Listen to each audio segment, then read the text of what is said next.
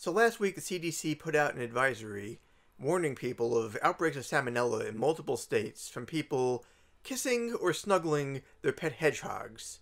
And they warned people not to snuggle their hedgehogs.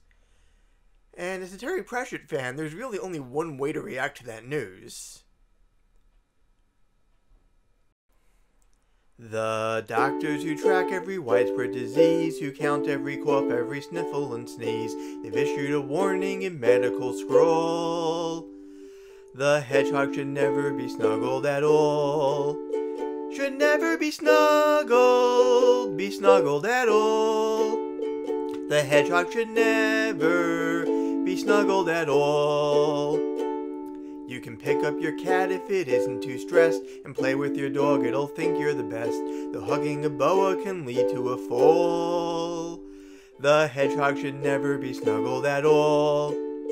Should never be snuggled at all. The hedgehog should never be snuggled at all. You might think its spines are sufficient defense, but pack-bonded people have no common sense to cherish your loved ones no matter how small. But the hedgehog should never be snuggled at all. Should never be snuggled at all. The hedgehog should never be snuggled at all.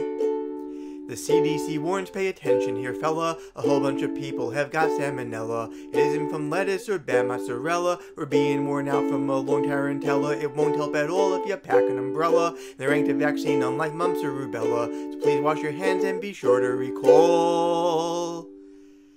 The hedgehog should never be snuggled at all.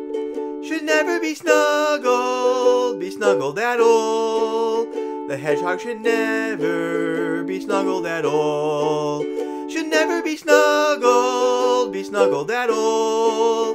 The hedgehog should never be snuggled at all.